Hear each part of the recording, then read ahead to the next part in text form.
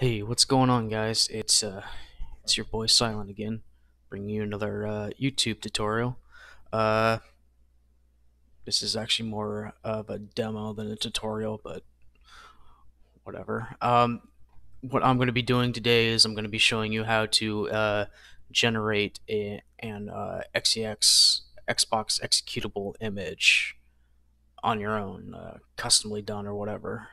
So let's get into it.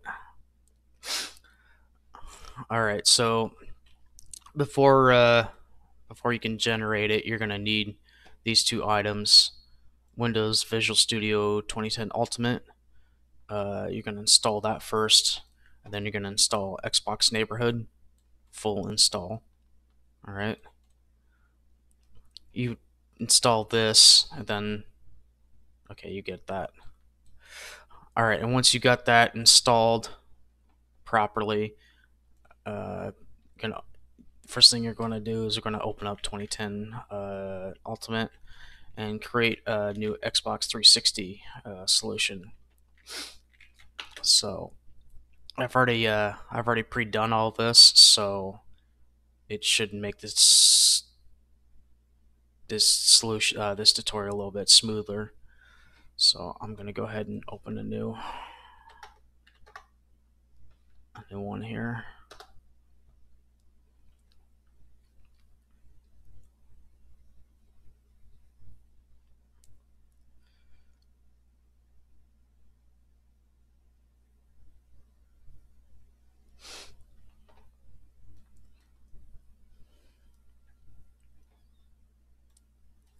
All right, so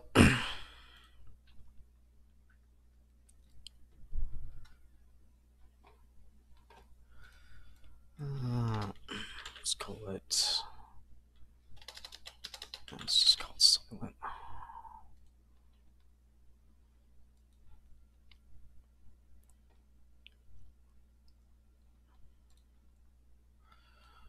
Make sure the game is selected.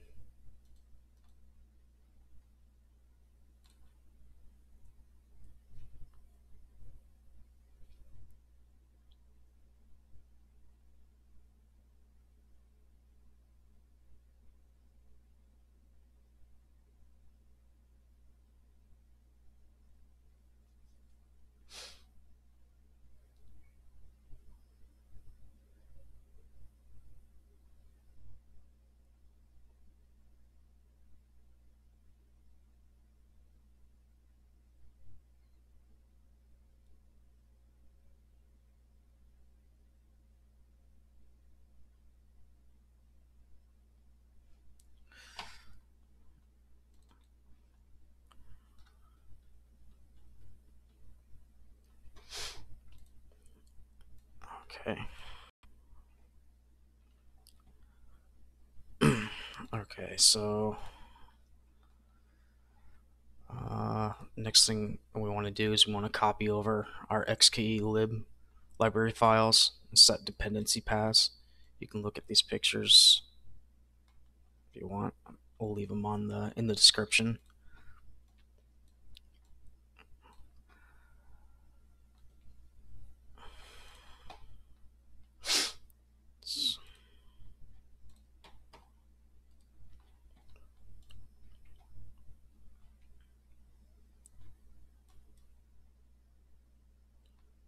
Uh,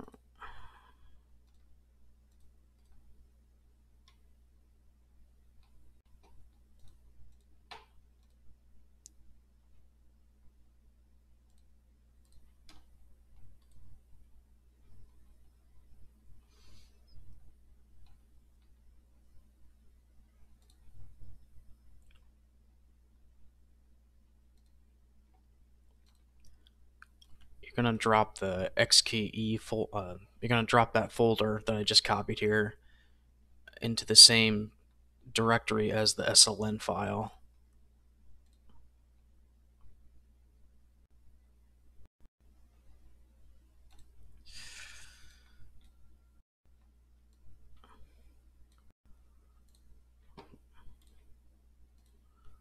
All right.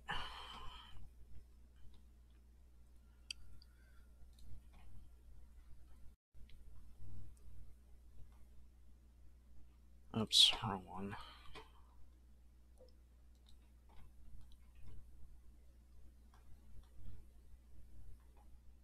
Okay, so this one.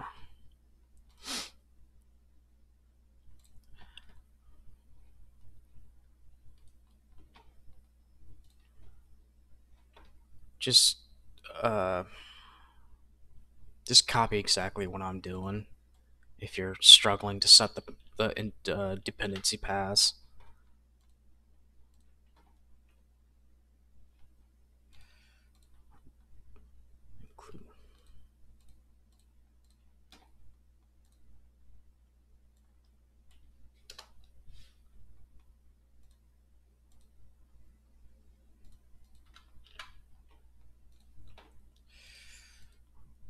Um,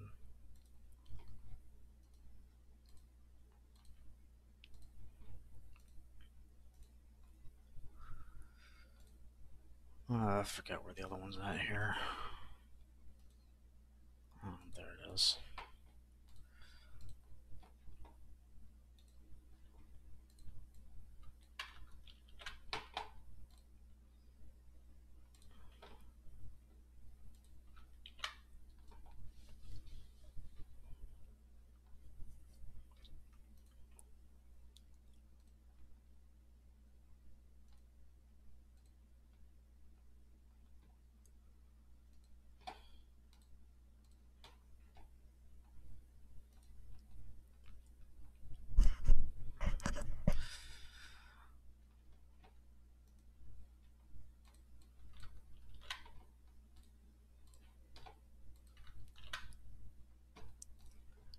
And then the last thing we want to do here, forgot to mention, before I forget to mention it.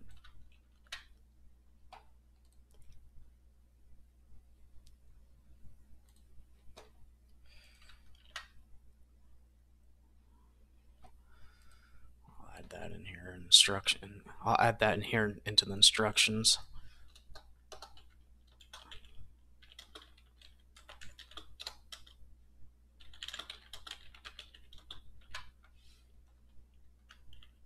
Go. Apply. Okay. All right. So when you add the dependency libraries to your properties, you might have to close your application out and reload it again a couple times. But what should happen is the XKE lib will populate in external dependencies here, and then you add it to your header files here, so it can read the libraries from the XKE library thing. Yeah. All right. Then we want to create our XML file.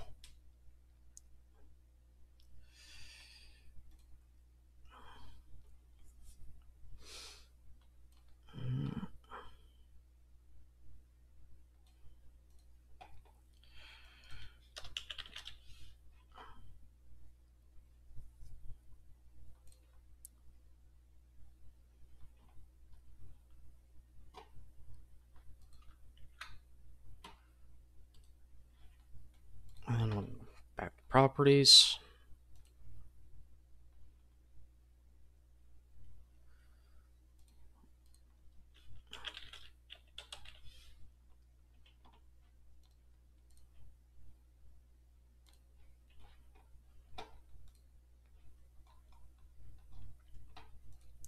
Then we are going to copy this code in the XML file and save it.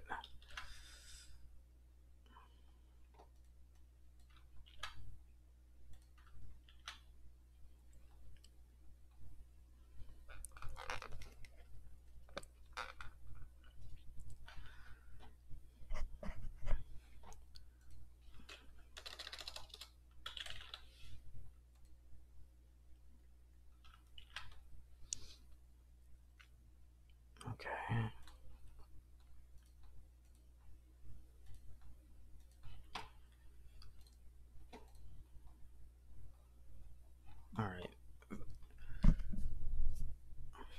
And then we're ready to set up our main DLL stuff. Sure, I'm going here. I am. Alright, so this is just a sample entry, so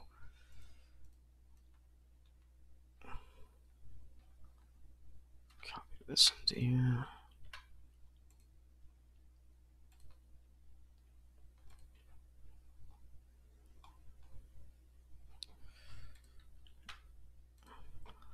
I'll also provide you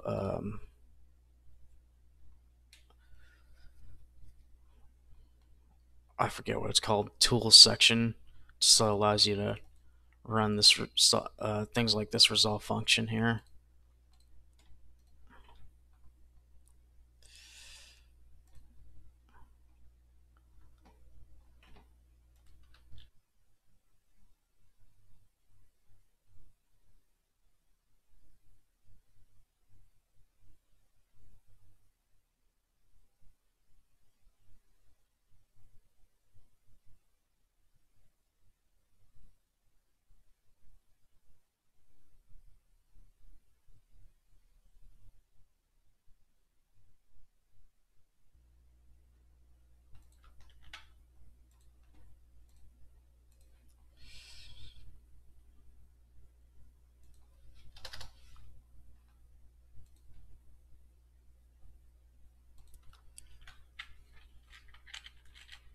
Okay. Let us attempt to create our image. It should work. Cross our fingers and hope to die. Let's do build first.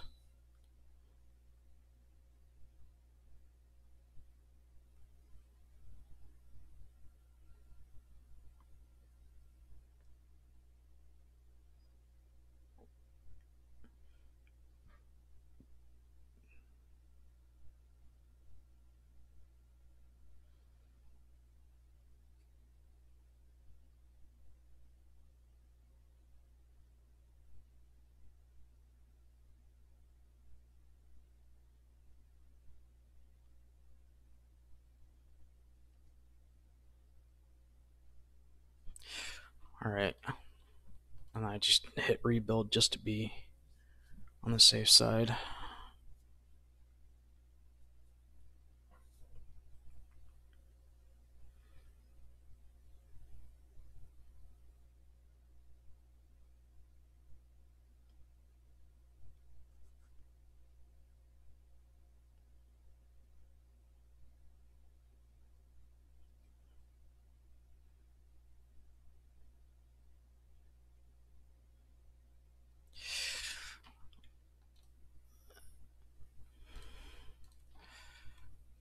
We set this to our debug folder here.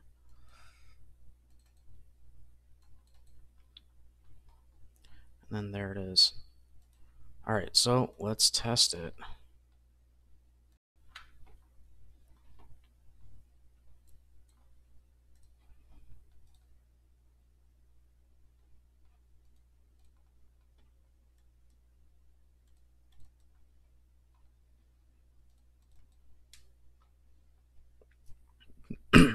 I'm copying over that new that new image that I just generated.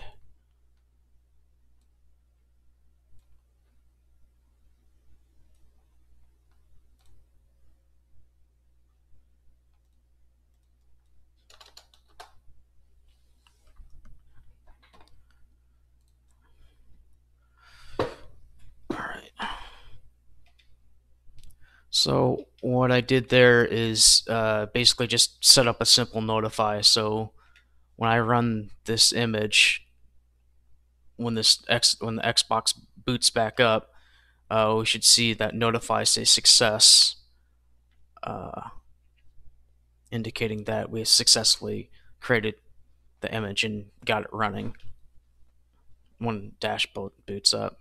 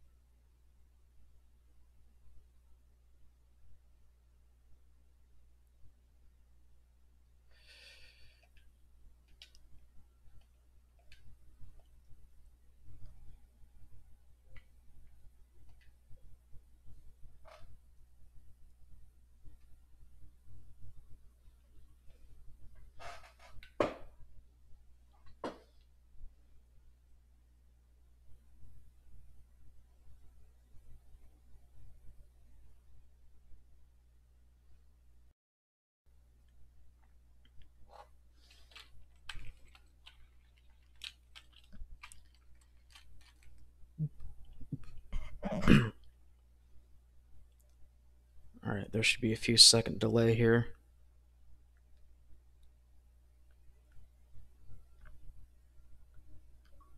And there you go. Boom. Successfully created our own XEX image from scratch and made a simple little notify message. Just like that. Okay, so before I end this tutorial, this video, and let you guys go, I just wanted to say a few comments here. First off, I honestly find it amazing that nobody, and I mean like nobody in this entire world, like 6-7 billion people on the planet, has ever made anything remotely like this before. I've searched through tons of forums and no one once has explained how to make these XEX images. I mean, yeah, people have provided you source files, but nobody's exactly ever explained how you set those up. So hopefully this might help out a few people. The last comment I wanted to make. Okay, so for any of you people out there that want to provide me any hurtful or hateful comments, okay, I don't care for them. All right, I'm gonna filter them through. I filter all my comments through a YouTube system, and so if you call me a skid, if you're insulting my speech or whatever, okay, I'm just gonna automatically delete it. If you got a problem with my video, problem with any of my videos, okay, don't tell me about it. Just move on.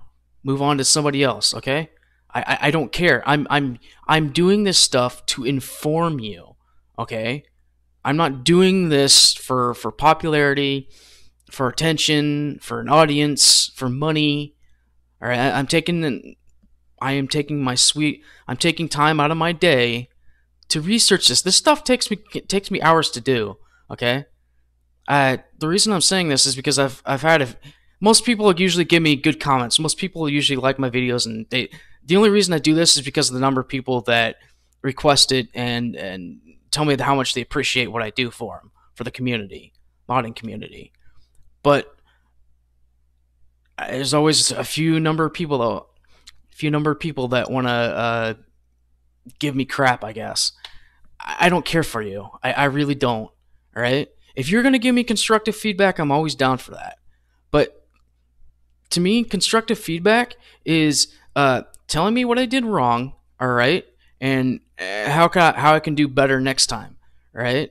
Something like maybe in this process I forgot a certain part. Okay, to me that's constructive feedback, not attacking how the artwork on my HUD looks, or attacking my personal attributes like my speech, how supposedly I'm mumbling. Okay, if you got a problem with how I talk, I don't know what the hell to tell you. Honestly, just F off, dude.